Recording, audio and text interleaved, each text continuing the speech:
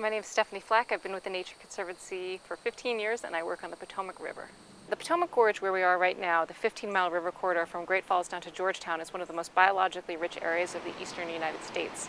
This area is kind of a crossroads. We have species from the north and the south and the east and the west kind of all coming together, and it's a tremendous diversity of life as well as a lot of rare species and communities kind of packed together in a very small area.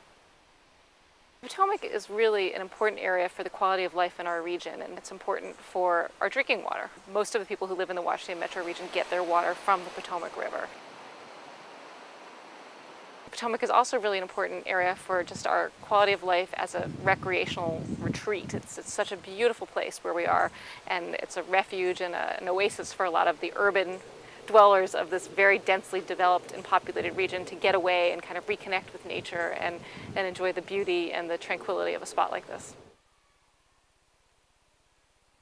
The Potomac River and the Susquehanna River, the big river system to the north of us here, contribute 70% of the freshwater flows to the Chesapeake Bay. These areas are also really important because there's a two-way flow of materials. There's also migratory species like shad, sturgeon, that divide their life cycle. They spend some of their time in the ocean, some of their time in the Chesapeake Bay, and some of their time up in these freshwater systems, and they come up to spawn. So there's an important movement of both water and energy and organic materials and life between the rivers and the bay.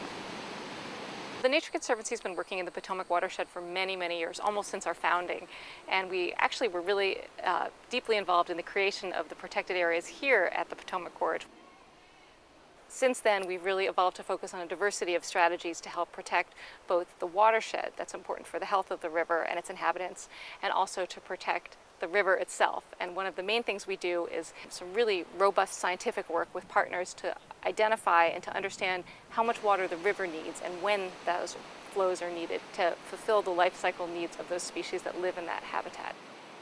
In a sense, when I think about river ecology, I think about an elaborately choreographed dance where the species know the dance and the flows of the river, the naturally variable flows, are the music. And there's this interplay between the species that have evolved and know the dance and the music. And our job as conservationists is to get to understand what the score is and how to read the music and to help protect and restore those flows that are important for species to complete their life cycle and to survive and thrive within a functioning aquatic ecosystem.